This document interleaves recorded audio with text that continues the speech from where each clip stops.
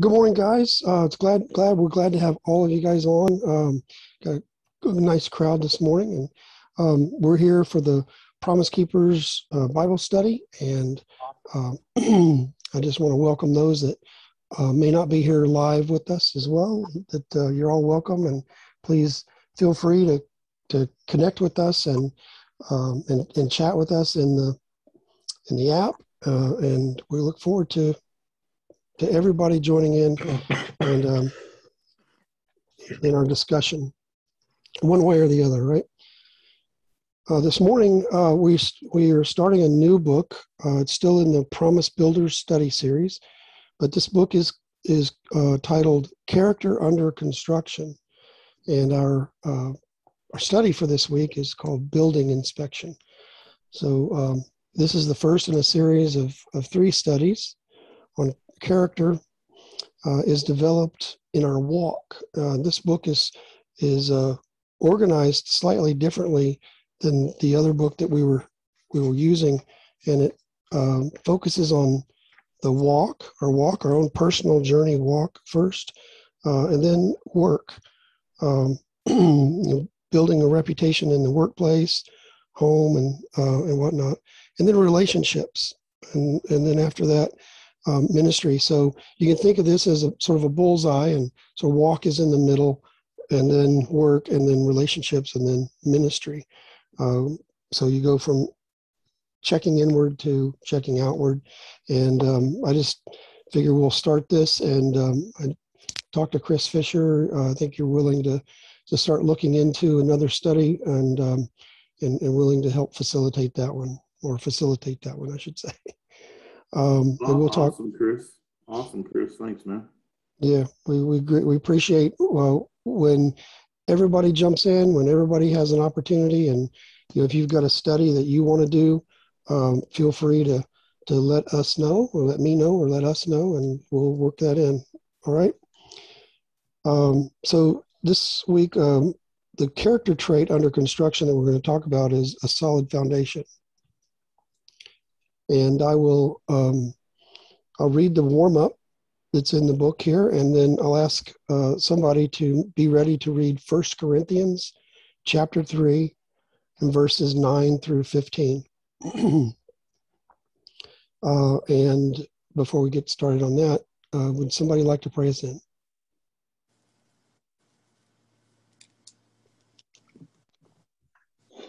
I will.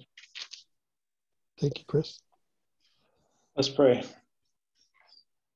Our gracious Heavenly Father, what a pleasure and privilege it is to be able to gather with these brothers. And Father, we are aware that our time is not assured, that we're not promised another day.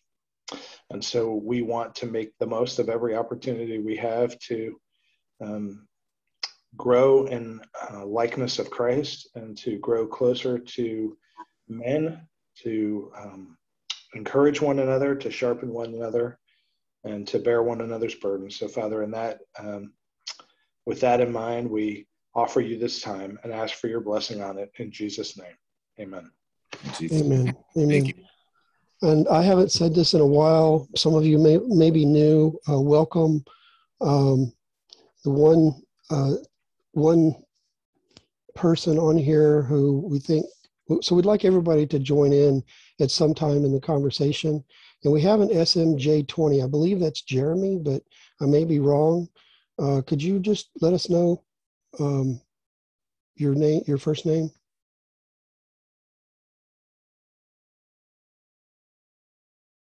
Okay, maybe you're not finding the mute button, but I hope you'll find that in very shortly, because we really would like to welcome you, as well as Romero. I think it's the first time I've seen you on, but welcome.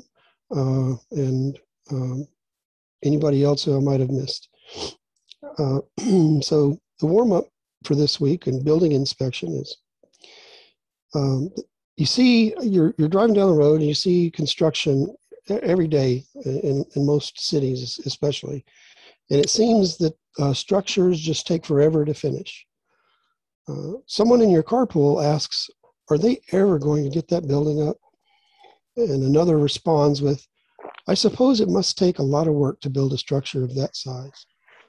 So, what do you think might happen if the construction company took shortcuts in this project?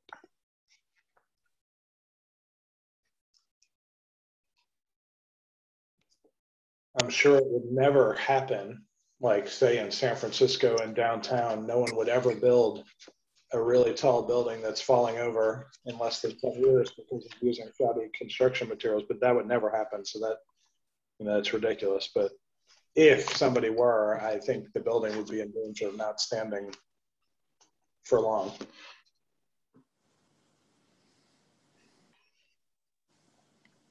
You get out of it what you put into it. So if you do shoddy work, you're going to have a shoddy result and a shoddy end product, right? Mm-hmm. Chance that it falls over. How often have we seen, not built on a solid foundation? Absolutely. How often have we seen people take shortcuts and it actually takes longer? Can we think of that? Yeah. Does it do it twice than to do it right? Well, I don't. Takes longer and can end up costing more. So our company motto several years ago was one and done. Right? And do it right the first time. Man. Well, I'll read the background for the scripture, and then I'll ask somebody to read 1 Corinthians 3, 9 through 15. In this first of 12 sessions that we have here, that'll be called the walk, we discover character under construction.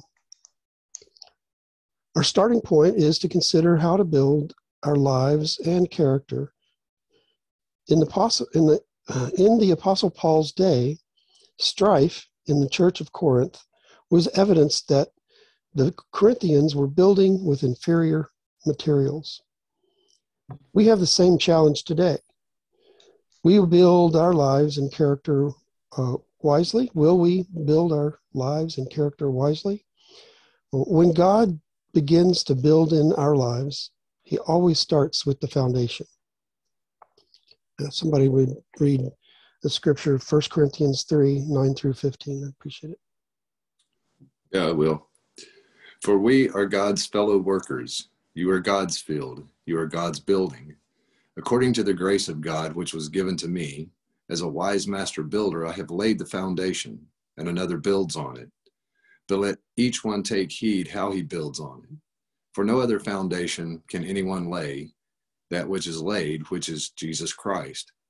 Now, if anyone builds on this foundation with gold, silver, precious stones, wood, hay, straw, each one's work will become clear, for the day will declare it, because it will be revealed by fire, and the fire will test each one's work of what sort it is. If anyone's work which he has built on it endures, he will receive a reward. If anyone's work is burned, he will suffer loss, but he himself will be saved, yet so as through fire. Okay, thanks. So, what version of the Bible do you just remind us? New King James Version. Okay. And so now we have questions. Now, these questions we do in the app throughout the week, and I hope you guys have been in the app and able to see those and respond accordingly. And you can give the same answers as you may have given in the app, but and sometimes I do that as well. But feel free to just participate either way. But just wanted to mention and know that that we do try to do this on a daily basis, all right? And there's a reason for doing it on a daily basis as well as a reason for doing it on a weekly basis, right? Because we should wake up every morning and give our day to God, and we've talked about that here many times. We've talked about the book, The First Hour, which I'm sure Carl will hold up and show us here in a second. He always does. You always do, and it's great. So give our first hour to God and the rest of our day. It helps us to do that the rest of our day. But also weekly, put something in your weekly calendar, makes it more routine. It says, hey, if I can possibly be there, I'll be there. If not, well, I'll catch up the next week. Now I won't have to wait a few weeks or a month until I get back into it. So please know if you miss a week, no big deal. We will miss you, but we will hope that and pray that you're back with us the next week. And that's another reason that we do small groups that I believe we need to do small groups at least on a weekly basis.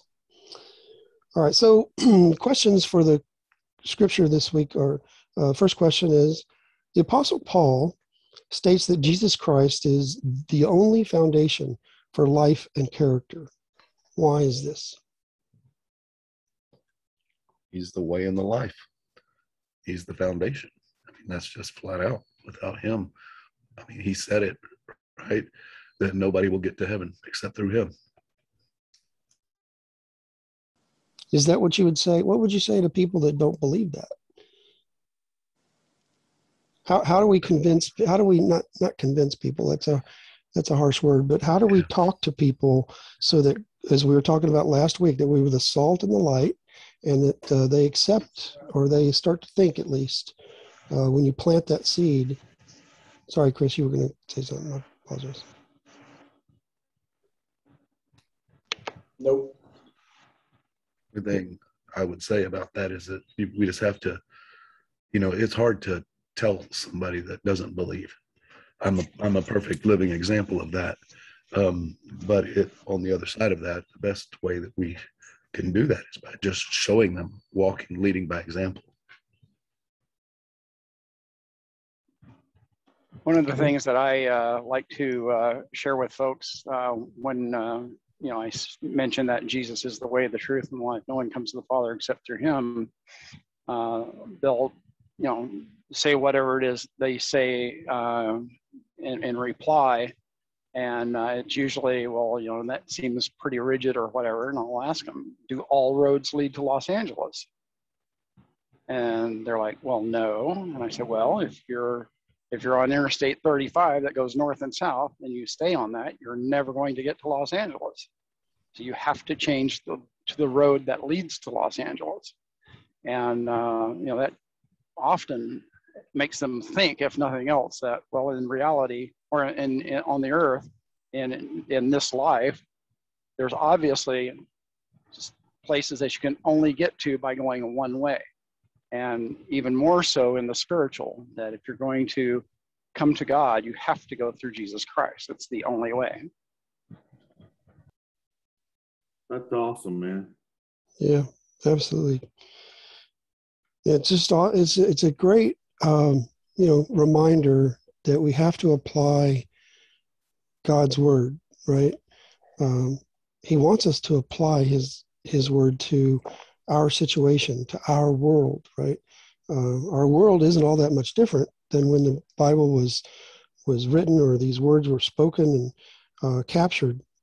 But it is important that we feed into people's lives in ways that they will potentially accept, right? You never know really what's on somebody's heart. We're not God. We're not Jesus. It's very hard for us as humans to know what's actually on somebody's heart. That's usually we're called not to be the judge. Let God be the judge. And but yet, work in the world, but not be of the world, right? Hopefully that makes sense too. I know that's kind of churchy language as well. But. Yeah, one thing, brother, I don't want to forget the thing is that it's a foundation for life and character. Character is a phenomenal thing. It's when I bring Jesus Christ into discussion, irrespective of any faith, people,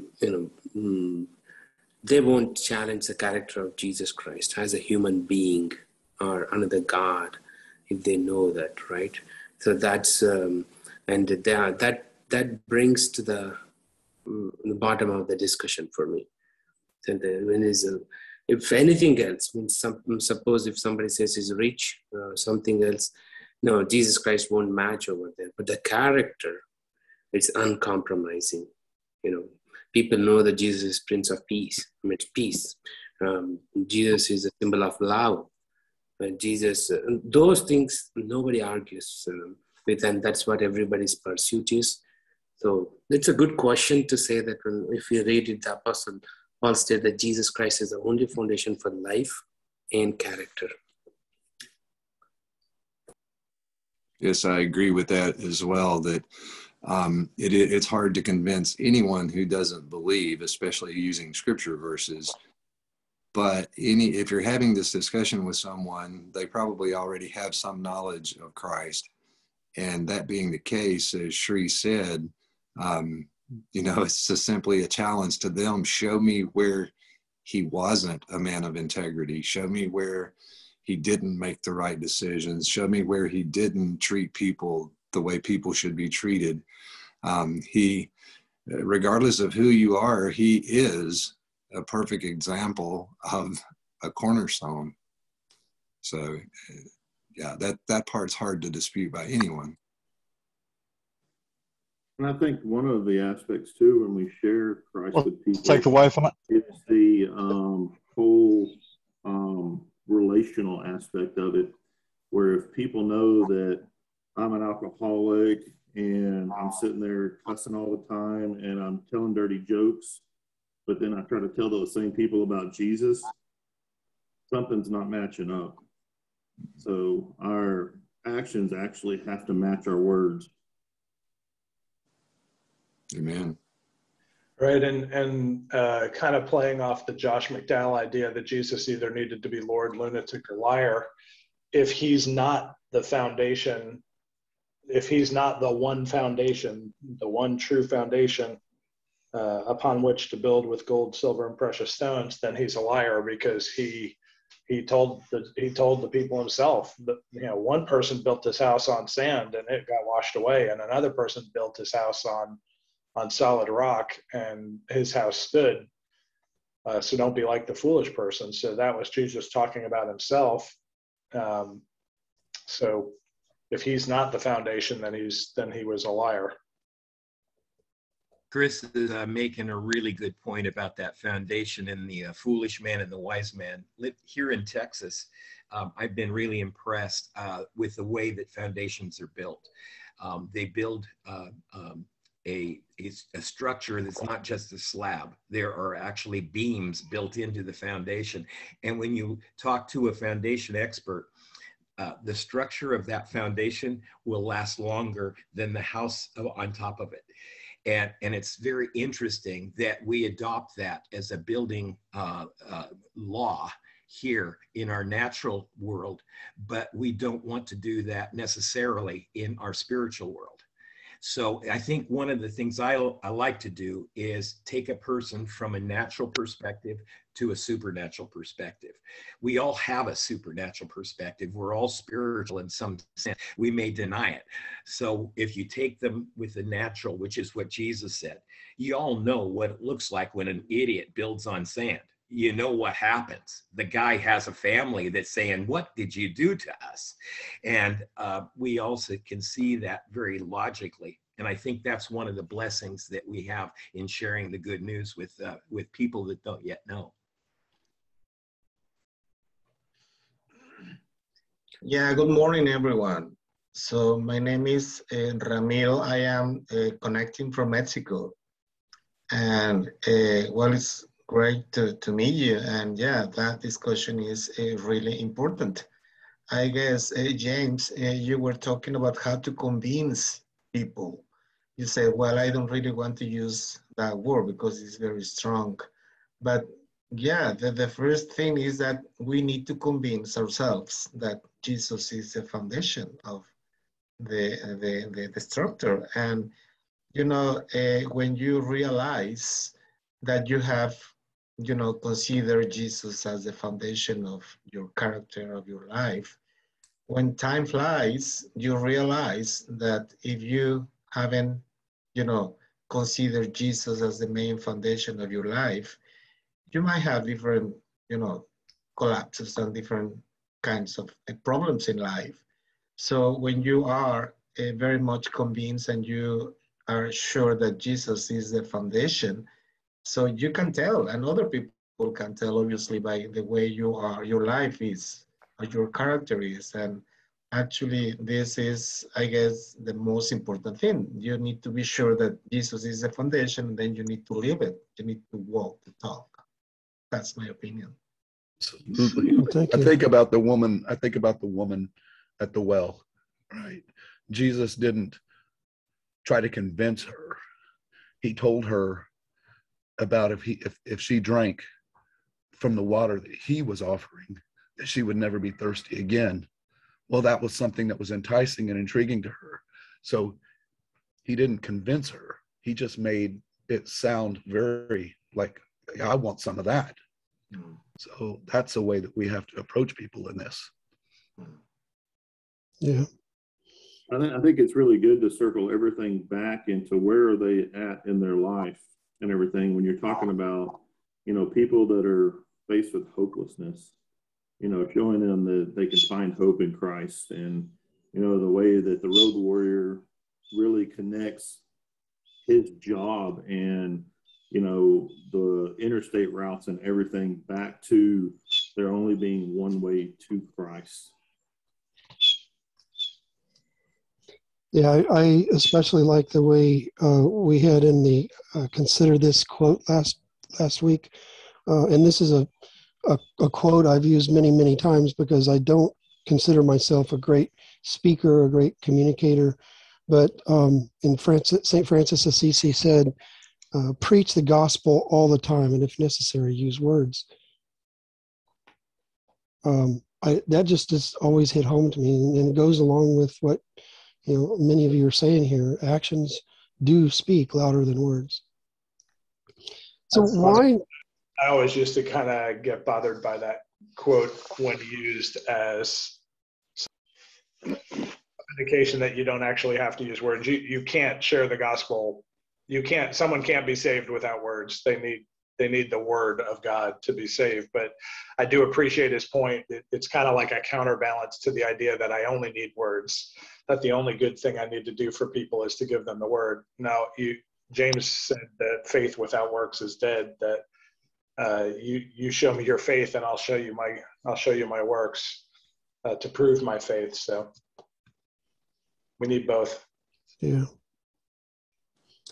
So why does Paul alert us to the dangers of taking shortcuts while building on this solid foundation?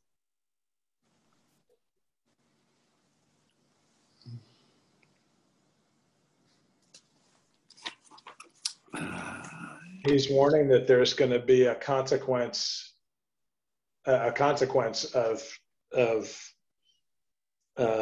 failure. Not just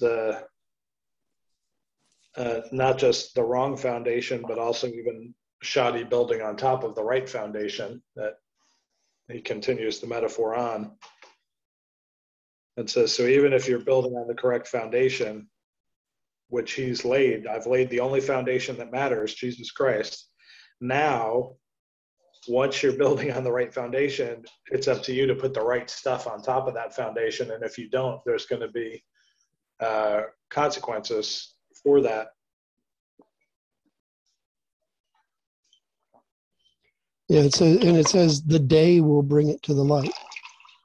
To light. We can talk now or we can talk later. We will talk about the day, right? Do you think that it might have been something too where, Paul was so well knowledged of the Old Testament and the prophets and everything, but that didn't prepare him to meet Jesus. And when the Messiah came and he heard stories of the Messiah and the Christians and everything like that, like all that knowledge he had built on as a foundation didn't matter because he still missed the message of the gospel of Jesus Christ. Yeah. Tom, think of the parable of the sower. That if we don't, what I mean, we can talk foundation, we can talk roots, right? If we're planted on a top of a rock, we're not going to grow. But if we have good soil, a good foundation, right? Then we'll dig our roots deep and be solid. And I think maybe what James was alluding to that we talk about later or something that day is when we're building a foundation, especially here in California where the ground moves all the time, to go through a building inspection is absolutely grueling sometimes. We put a wall in our backyard, and it was just amazing how many inspections had to be done for that wall. So that day is the day that someone comes around and inspects our foundation to see where we are built, you know, to see what we're rooted on and if we can withstand the evils of this world, so to speak. Yeah. William, you got something?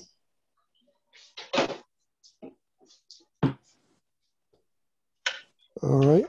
Tom, you in the chat, you put something and you said, I brought up about Buddha and idols. Do you mind expanding on what you meant by you brought that up? You're talking other religions? Well, what I'm trying to do is trying to convince, talk to the wife more about getting into more spirituality, getting into the word, reading it.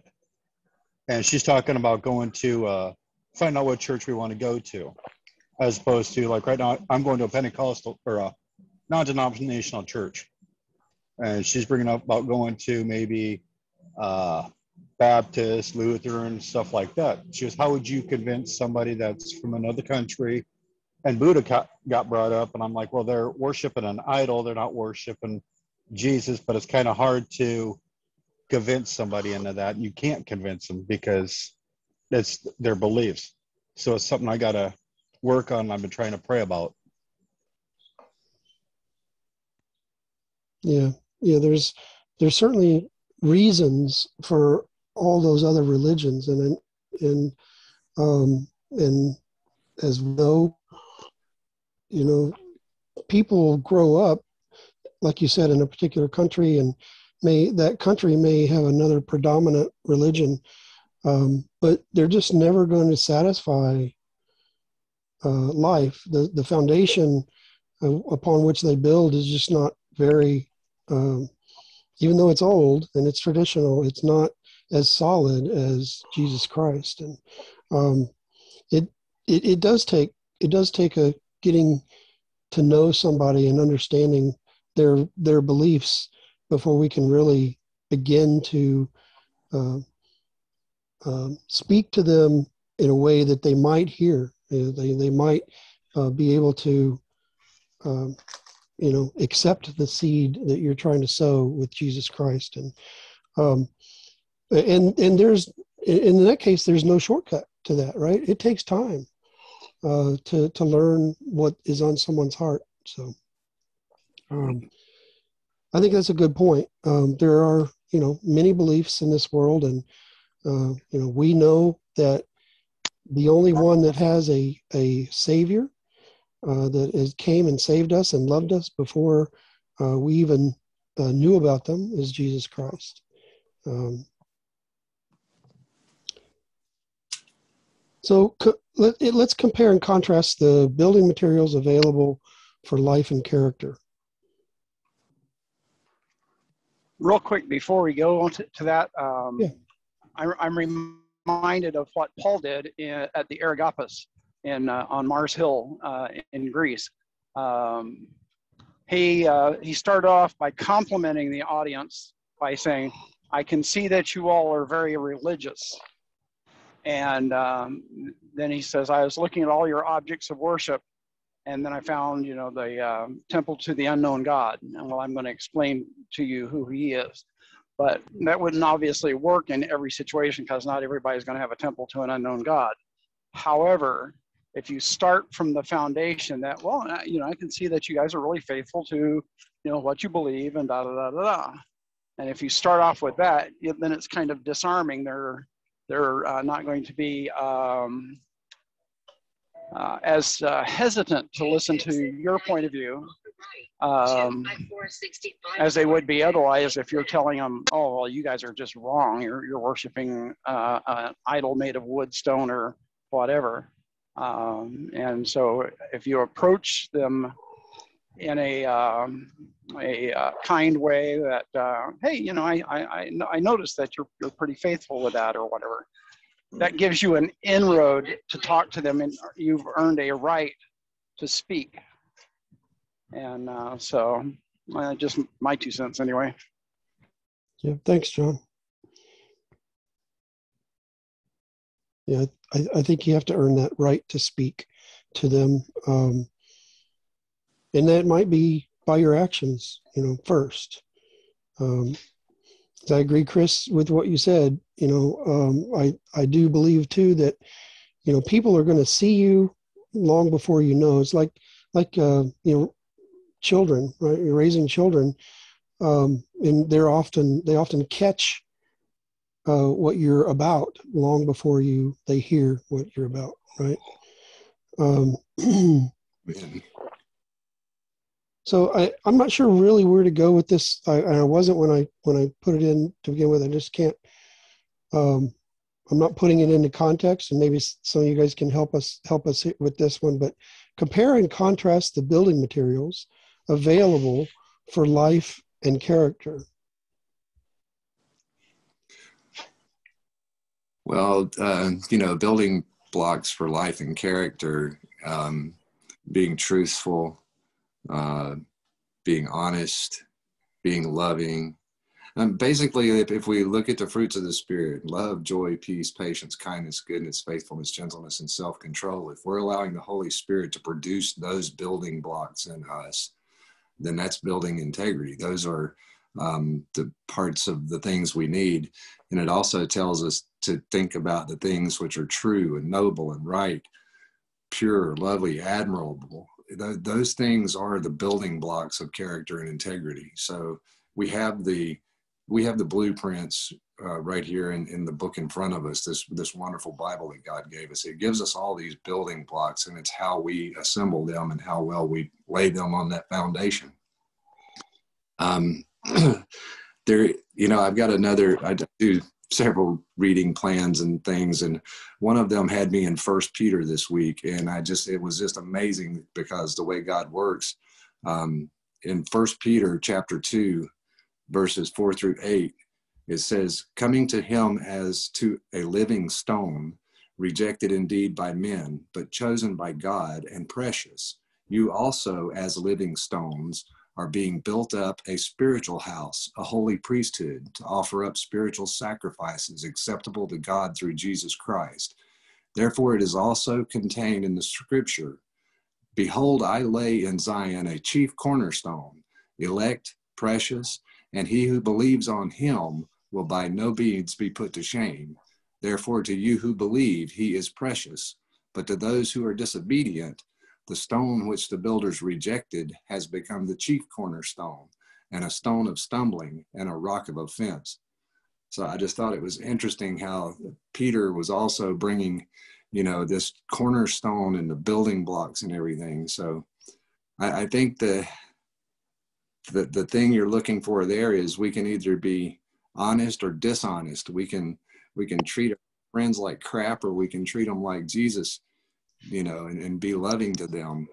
So that's the difference in using quality building materials and using substandard building materials that are going to collapse over time. Just to contrast to that one quickly is that when we build life on, you know, our job, our money, American dream, a car, house, our pursuit, and what character we develop in that life. Just to contrast what you mentioned, Dr. Call, is that, you know, given a contrast in that means, where are we for letting our children to focus on? What are we mentoring them? What are we mentoring ourselves? And that, hey, when you grow up, you want to become a person of character, or person, you know what, you can drive this car, show that car, and this. These are all things which we need to be challenged ourselves with this. Great question. Yeah, the get rich quick schemes, or if you build your life on that, it probably is not going to last. It's probably not going to work out very well for you. The instant gratification that is taught quite often in our, I think, partly by every kid getting a trophy for participating, that kind of thing, and other ways that our society just rewards us for what we did in the moment. And what else? So there's things like that as well, I think, that are building blocks or using materials that just aren't as solid, aren't the right components or the right materials to be using at the time. Back before my building crumbled because it was built on a sandy foundation, I thought I was giving my children some really good advice. Follow your heart, and then, and because that's what I felt like I was doing, following my heart. My daughter even sent me a Father's Day present one time. It was a conglomeration of songs, and the first one on it was Free Bird. So it's okay to follow your heart if your heart is in that foundation of Jesus, but we have to be careful how we use those same, that could be the same building material right there. Follow your heart, that is a building material. Follow your heart. Well, the question then belongs, where is your heart? Because if where you lay up your treasures, it tells us, right? So we have to be careful with our building materials and how we use them, because following your heart isn't always the right building material to use. I might even be willing to say it's rarely the correct building material. Amen. And even when you become desperately wicked, who can understand it? Right. Yeah. Unless you're completely founded and rooted in that solid foundation of Christ, you can't follow your heart, because that's what we're always trying to do, is get our heart connected to Jesus. And that's where our holes are that need to be filled. So yeah, following your heart normally is going to lead you to a worldly way of things.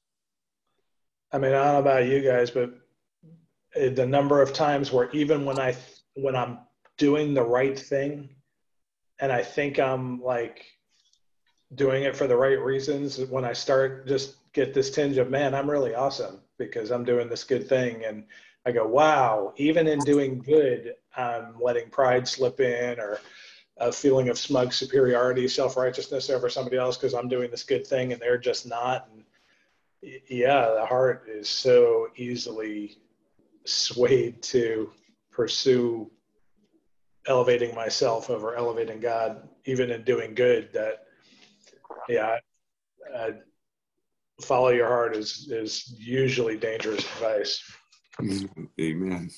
No, Chris, you're the only one that's ever dealt with that. You're all by yourself with that one, man. And if you say you've never done that, then either you've never done anything good or you're lying to yourself. I was going to say, we can have an altar call after this meeting if you want. One of my favorite jokes about myself is that I am very proud of my humility. We know I like John what has Paul a few did. jokes. Sorry, go ahead, Emery. I like what Paul reminded us of, that he starts out in his early letters saying that he is a sinner. Then he expands and he says that what I desire to do, I don't do. And then at the end of his writing, he says, I'm chief among sinners. And I think he really got a perspective that we're all in desperate need of grace. The one thing that I do, and I put in the chat, the one thing that I do like to remind us, God uses our heart and he wants us to guard our heart. So if we just, deny that our heart has any message at all, what we might do is, kind of disregard it altogether. And I think God wants us to be in balance. How is his influence affecting our heart? Out of the desires of our heart, so if we're really tuned in to the frequency of God, we're tuned into his assignments, then our heart is going to speak that. And one last point, I believe that the declaration that God put in the promise that every knee will bow, every tongue will confess, comes after every tribe and tongue and nation hears the gospel. Well, they're only going to hear the gospel in their heart language. So we have to get into their page, whether it's Hindu or Muslim or whatever, Eastern religion. We have to get into their heart and say, why are you looking there? It's almost like looking in a dumpster for a meal when there is an invitation to the restaurant and a table seated for that person right in front of the dumpster, but they don't see it. So if we speak to people with the idea that your heart is taking you in a direction, you may want to listen to it, but not trust it until it's been filtered through what God would say to you. I think that's an important ingredient. So it's easy for us to recognize.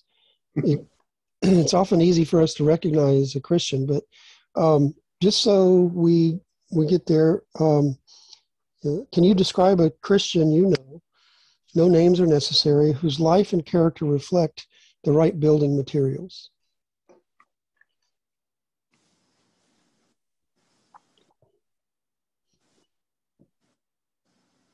Anybody have somebody that they've run across in their life that? Yeah. The first trait I see is that they're givers. Okay. And in times of trouble, they praise God. I think that's a big one, Sri, is it's easy to praise God when you get what you prayed for. It's completely different, and it speaks volumes of the actual roots that you have in Christ when you praise him when everything's taken from you. I like men who build you up, to see where you've been and maybe have been where you've been and are there to give you encouragement. That's been hugely helpful for me being on here, that's for sure. I was thinking of the truly humble man who gives God the credit for anything good that you see in him. I would say, and I would be 100% confident that Carl Justice is one of these guys we're talking about. Amen. Because he exemplifies all this.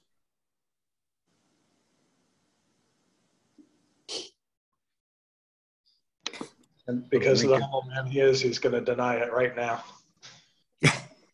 Yeah, you saw it on his face. He was like, "That's not me. It's about God." Yeah. I put a link in the chat to a guy I watched yesterday from Living Waters. His name is Ray Comfort.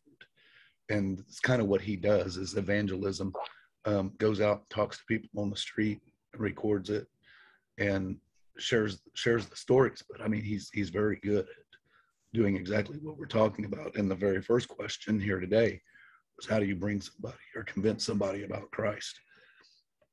You ought to watch that video, and if y'all are interested in that, he's got a ton more on his website, but yeah, really powerful.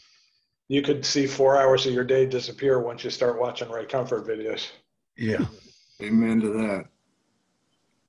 Okay, so our last question for today, or at least last, whatever, there's another question after this always, I think, but at the building site, the workers are uneasy when they see the periodic arrival of the building inspector's truck. Why should we also have a certain uneasiness about the judgment day? Well, I'm gonna allude back to the comment made by Brother Jonathan there.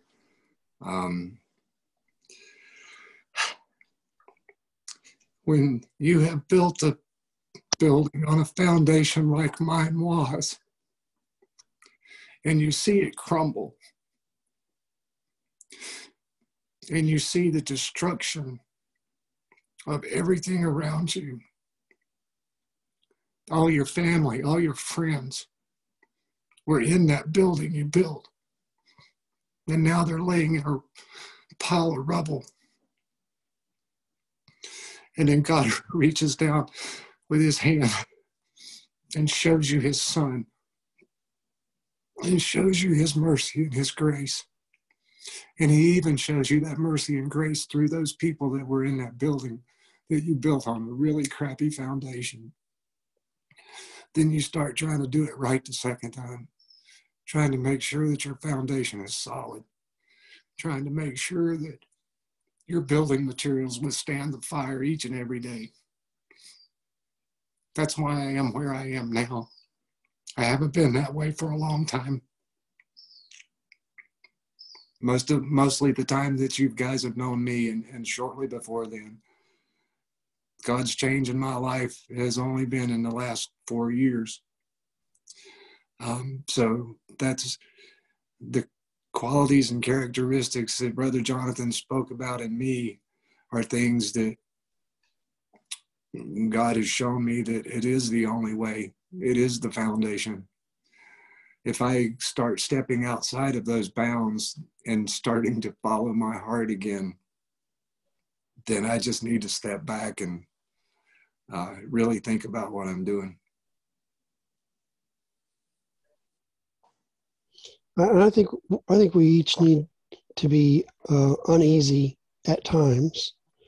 Hopefully not all the time, but uneasy at times because we're going to sin.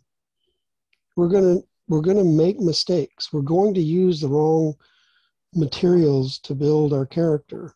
And I know this past couple of weeks, there's been times when I catch myself and I look at, why did you say that? Why did you act that way? Why can't you just let some things roll that, when stuff comes at you and in ways that you don't want. So that uneasiness of always asking, what would Jesus do? Right? Always, in every situation. That in itself is uneasiness because, like Chris and probably others said here, there's good. We can be doing good in our lives, and doing good with our lives, but is it the best we can be doing? Is it what God wants us to be doing? That's what I think he'll judge us on is, were you listening to me this day when I asked you to do whatever, right? Or did you just do your own thing? And quite often, I can tell you, I do my own thing because I think it's the best. But if I don't consider what God needs me to be doing at that time or wants me to be doing, and I can tell you, it's not the best. It's not the way, right? Anyway, anybody else? James, John is driving along and he reminds me of a thing that God taught me. I used to drive 1,000 miles a week in my occupation. And obviously you're around a lot of other drivers and you get very annoyed with their behavior. And God, being the still small voice, would love to just say, hey, Emery, yeah. He just did something really stupid, didn't he? Yeah. Well, he's a human being, right? Yeah. Okay. See you later. 20 minutes later. Hey, Emery. Yeah. What did you just do? Oh, what that guy 20 minutes ago did. Well, why is it when he does it, you get irritated, but when you do it, you want to pass? All right, God, would you quit reading my mail? Would you just give me a little grace? I mean, after all, I'm trying to drive here. Amen. One thing. Hey, I want you to live in my life, okay? Because it hit home here.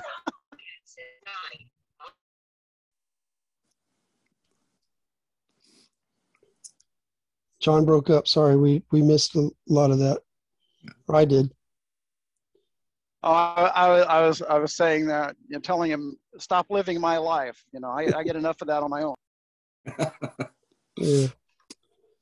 And I've heard that, I don't know how many times from my wife this week. Why is it okay when you do it? And when I do it, when whatever's going on. But so those are the kinds of things that I've been catching myself on. Instead of a consider this book has a hard hat area, or at least in this one, because it's all about construction, right? So it says reputation is what people think you are. Character is what you really are. Amen. And so unforeseen challenges in our lives have a way of inspecting our character building process. As somebody said, it's how do you react to a crisis, right? What do you do? What's that process like in your life? So have you had any recent challenges where you confronted, where you have been confronted with? What are some of your recent challenges that you can share with us? I shared a couple there. My wife and driving back and forth to Ohio was one of mine. Mine is, if I don't get the vaccine, I can no longer work with my company. It was just brought out to me this week. Wow. Yep.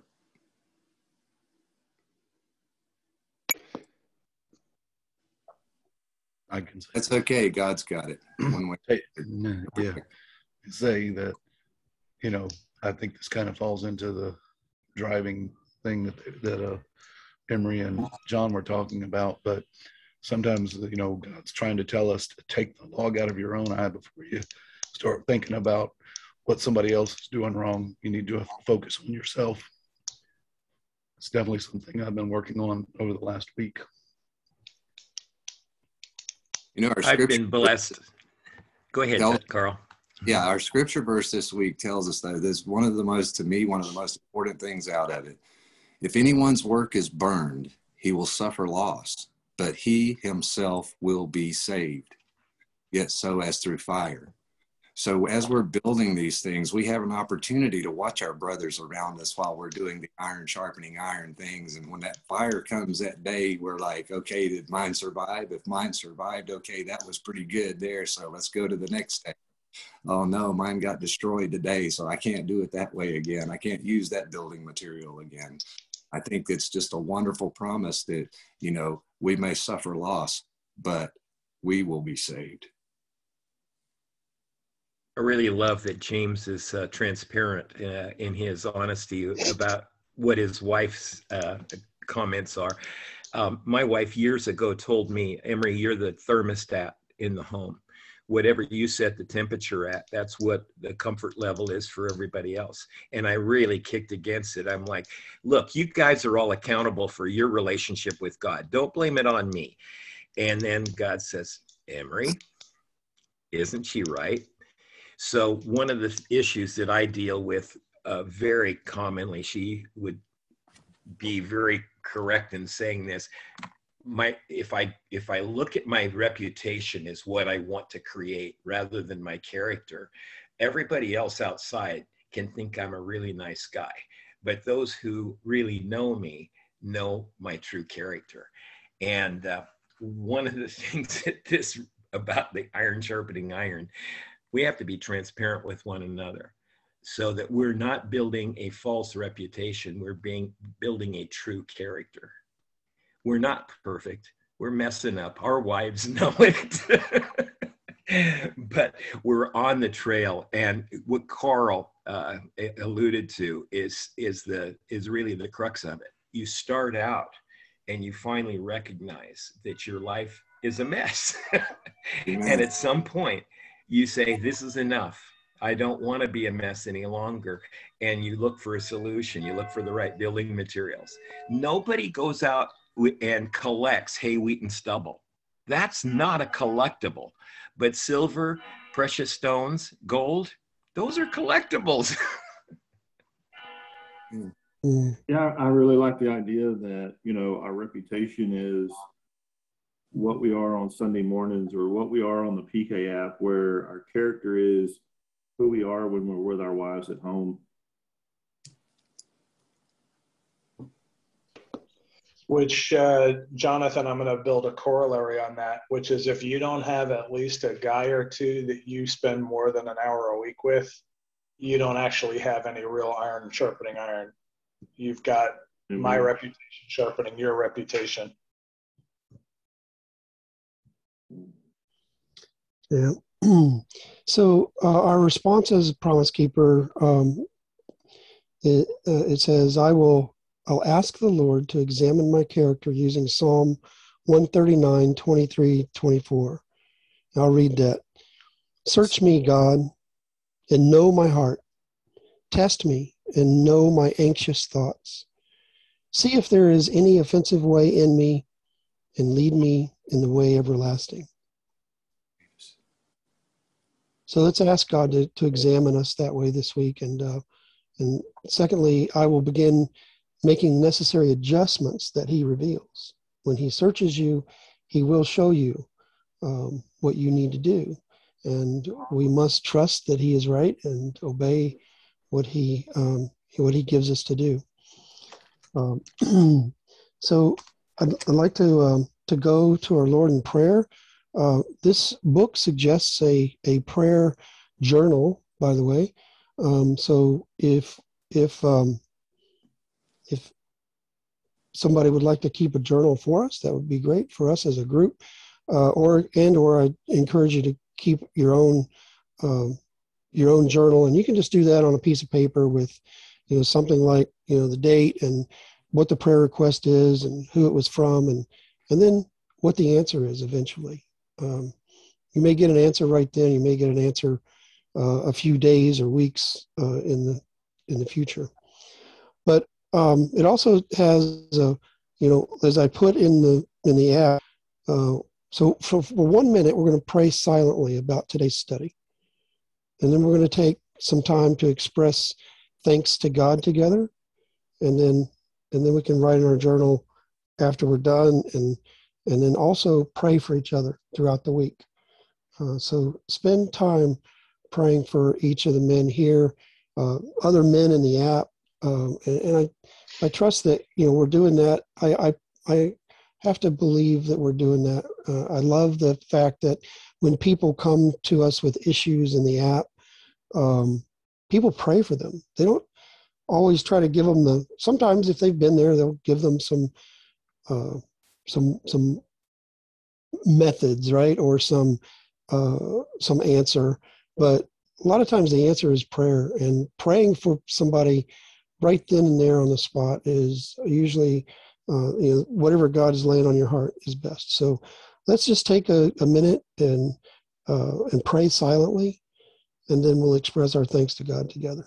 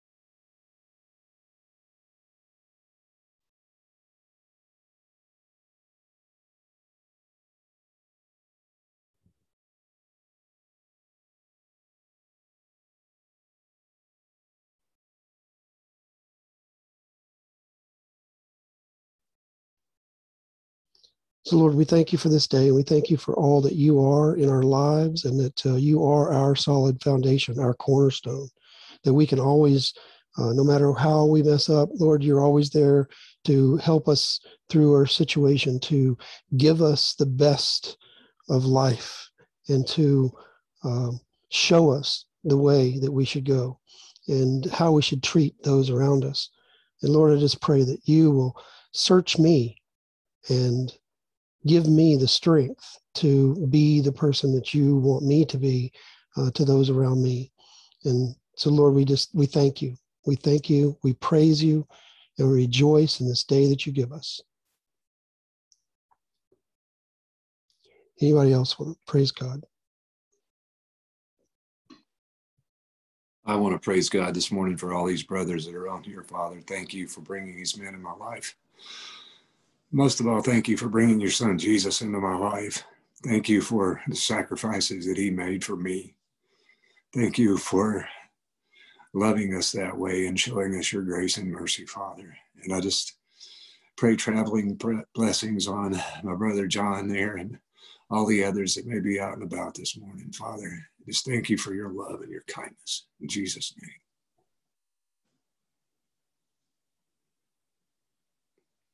Father God, I just thank you for bringing us all together and giving us the wisdom that we have to share and help iron sharpen iron with each other. And just as your scripture said, show us if there's any wicked way in us, and help us to live for you and build on the foundation, the precious things, not the wood, hay, or stubble. May you be glorified in all of it, I pray. In Jesus' name. Father, I want to praise you for your long suffering and your mercy. Lord, I love your word, but my favorite passage is Lamentations 3, where you say that your mercies are new every morning. Every morning I have a new chance, a clean slate, a new opportunity to rest within your provisions and to walk faithfully and humbly with you.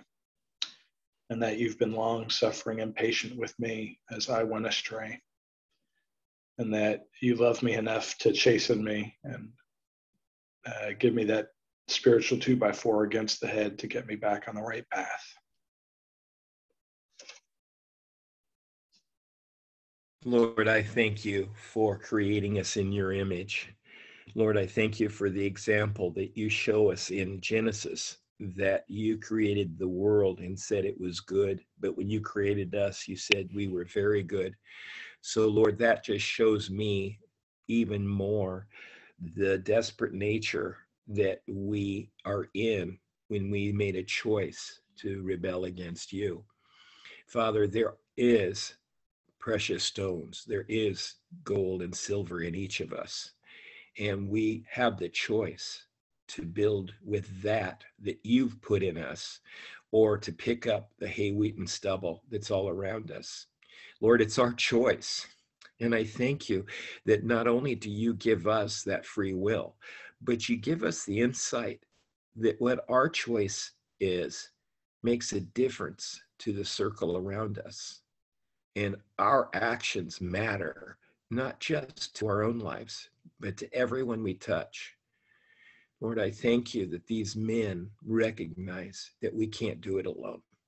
We need to not only do it day by day, moment by moment with you, but also to look to the left and the right to the men who are around us. Thank you, Father. In Jesus' name, amen. I want to give you thanks for this opportunity to get to know each other in the way we are. And I really appreciate your mercy and your faithfulness in every day. And I want to give you thanks for the opportunity to get connected using technology in these times. And thank you, because in that way we are very much able and open to show who we are. Thank you for every person in the group, and thank you because, you know, the way we are talking is actually the experience we have in our lives, and thank you for this fellowship in Jesus' name.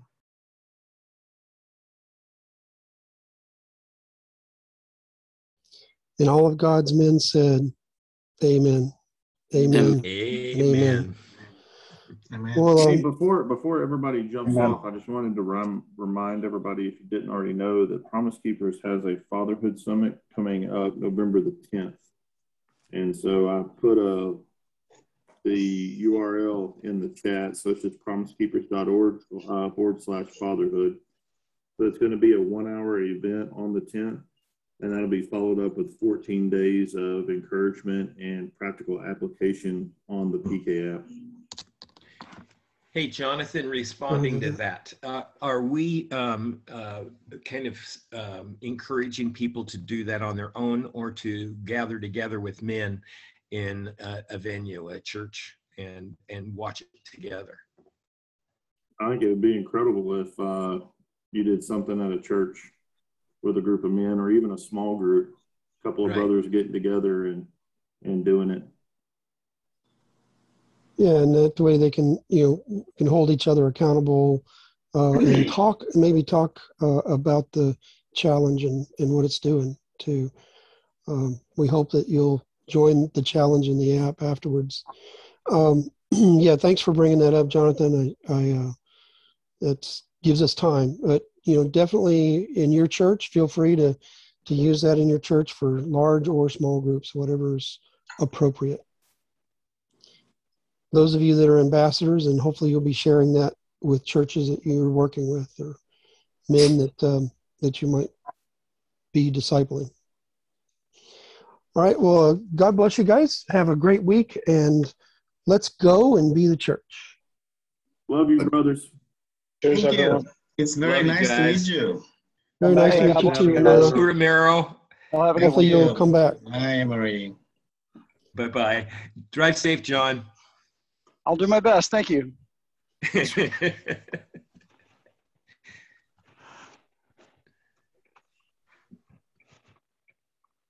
All right, God bless you guys.